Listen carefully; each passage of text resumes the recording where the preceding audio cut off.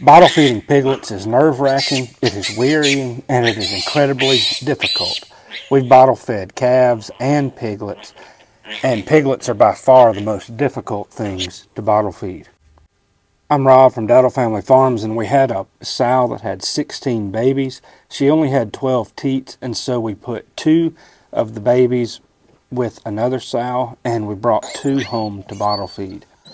Before you get started, it is imperative that if at all possible, you make sure that the pigs are allowed to nurse from the mama for the first several hours.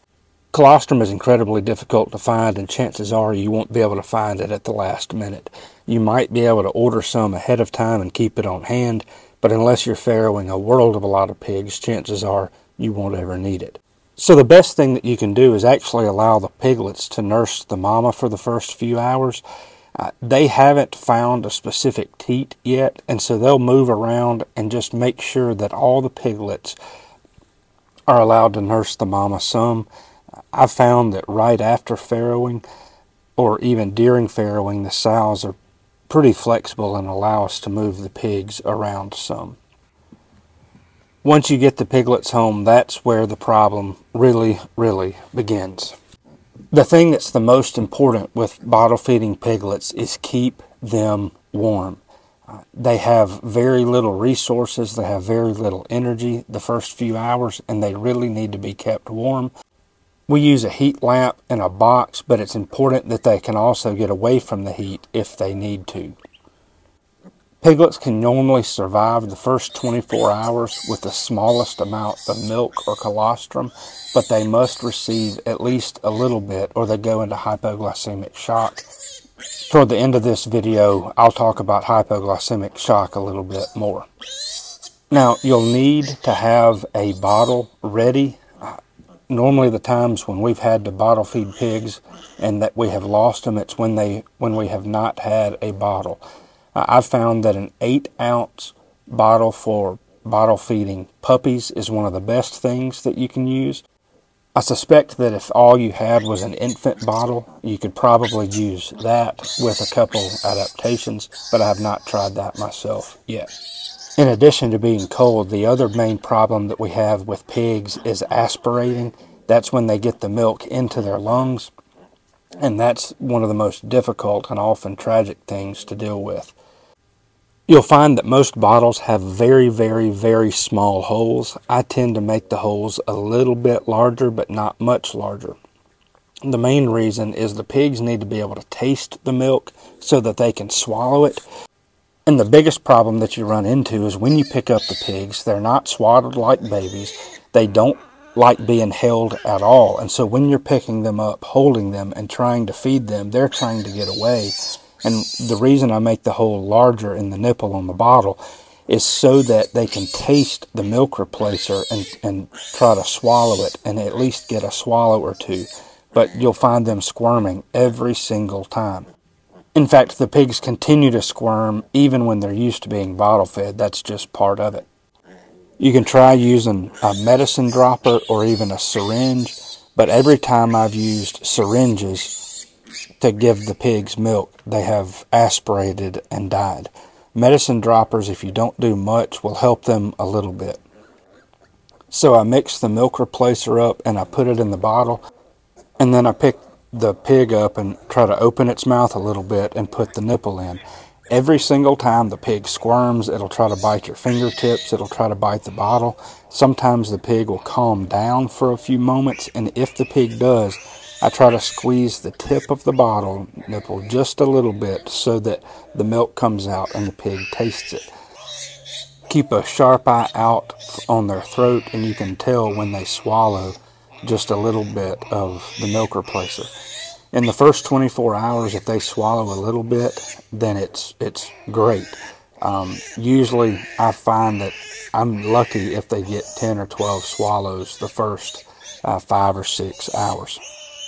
Then it's just a matter of repeating the process every hour or two.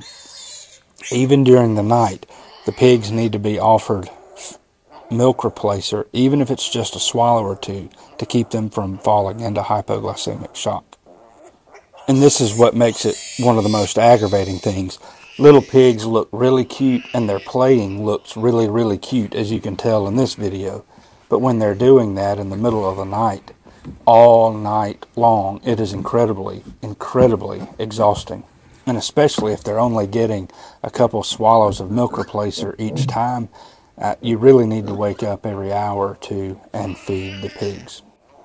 It's actually best not to bottle feed pigs and to pan feed them. And what that means is you're just setting a pan of milk replacer and letting them suck it up or eat it up out of the pan. I've found that it normally takes a week or so for me to get the piglets to that point, although this gray piglet that we have here was eating a little bit out of the pan and actually ate more out of the pan than he did out of the bottle for the first 24 to 36 hours.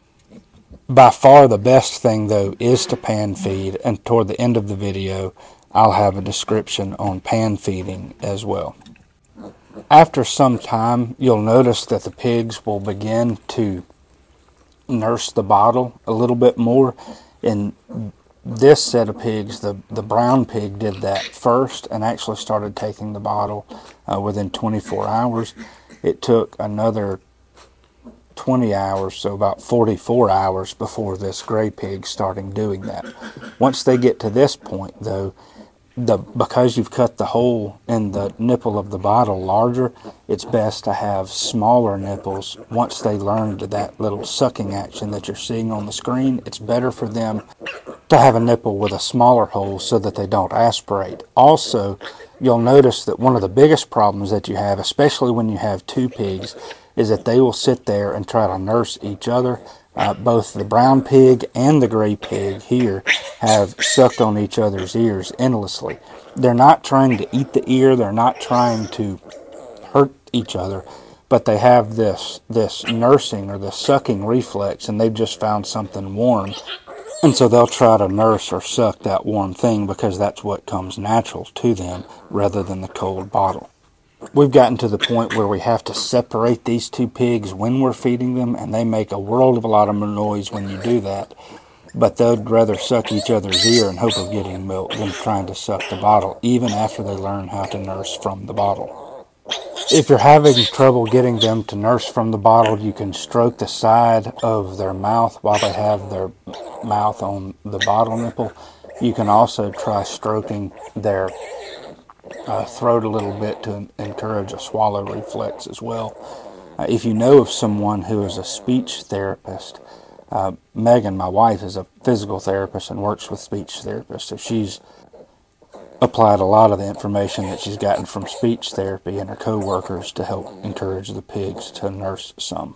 Just know that even though this is incredibly difficult, even though it's incredibly taxing, after a while the pigs eventually get it figured out. Also remember that this is the most unnatural thing for the pigs to do in several ways. First and foremost, pigs are not used to being held, and there's no way that you can teach them to feed without holding them. So they're going to scream, squawk, and everything else. I'm sure you've thought that I was being violent or whatever with the pigs while I was holding them and they're squirming. There may be a better way of holding the pigs and encouraging them to take a bottle, but if there is, I have not discovered it yet. Second, when you watch pigs nursing, normally rooting on the mama's mammary glands until they find a place to nurse. And so their natural instinct is to rub their nose or their snout against something until they find a warm protrusion that they can start sucking on. They're not used to having a bottle nipple just placed directly in their mouths. Even once the pigs learn to feed from a bottle, they still squirm and cry and make a lot of noise when you pick them up and when you hold them. They're not like humans. They don't like being held. That's not what a mama pig does when she has 14, 15, 16, or even 8 babies.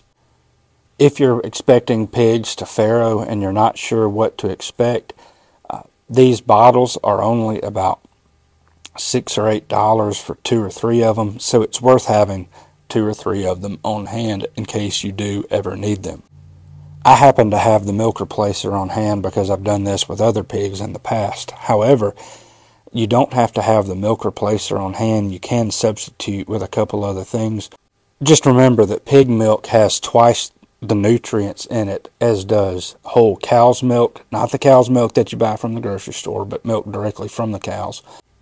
That would get you by if you're in a fix and you can't get to a pig milk replacer immediately, but you need to get a pig milk replacer within the first 6 or 8 hours. That's just to get you by overnight. As a general rule, it is not very easy to milk a pig. Ask me how I know that. I'm telling you, it is possible, but the only time I've been successful is when I was trying to just see if the sow's milk would come in to determine when she was going to have babies. You can also add an egg or add just a little bit of sugar as well to that whole cow's milk, just to give them the better nutrition that they need. My local co-op carries a Unimilk milk replacer, so I can always go back and get it the next day if I have to. If you don't have a good local source of the Unimilk replacer for the pigs, I'll get you a link in the description. It's an affiliate link that you can use, and this is the very thing that we use for our piglets. So in the first few days, the pigs are going to be trying to nurse. They're overcoming that instinctual nursing rooting behavior on the sow's belly. So after a few days, you can start putting a pan of milk replacer in the pen with the pigs as they're starting to try to learn to pan feed. Know that they're going to make a mess. It is a pain in the neck, but it's worth trying to get them to pan feed as quickly as possible. Even when ours are nursing the bottle, I try to get them to pan feed every single day just for a couple minutes, just to get them to learn to eat off of a pan. It is so much easier, it's so much safer for the piglets, and it is by far the way to go. But I've never had any luck getting a pig to pan feed before they were about a week and a half old. Now, I've already mentioned that the biggest thing is keeping the piglets warm, but the second biggest issue that you run into is hypoglycemic shock. Now, the pigs will get cold if they're in hypoglycemic shock, but the hypoglycemic shock is caused because the pigs are not getting enough sugar in their bodies to help keep them warm in part, but also to help keep their bodies running. You'll notice that even though they're alive, they're very listless. They're breathing just a little bit. It is not to be confused with a sleeping pig. Now, pigs, when they sleep, can be incredibly difficult to wake up, but when they're in hypoglycemic shock, I don't have a picture or a video of that to show you, but just know that when they're in hypoglycemic shock, they're very listless, they don't move, and you cannot wake them up. If you think they're in hypoglycemic shock, the best thing to do is to try to wake them up immediately. If they wake up, they're not in hypoglycemic shock. If you've got a piglet in hypoglycemic shock, the first thing that you need to do pretty quickly is to get some sugars into them. You can do that by dropping some milk replacer. You can also add just a little bit of sugar to it, maybe a teaspoon per quart or so, and give it to the pigs. That will just help bring them out of the hypoglycemic shock and get them to moving around. To be honest with you though, if the pig comes to a point where they're in hypoglycemic shock, chances are you will not be able to revive it, in my experience. I hope you found this video either helpful or entertaining. If you did, share it with somebody you think might find it interesting as well. Give it a thumbs up, like the video, subscribe to our channel, and take a look at some of the other videos that we have. Take care, have a great day.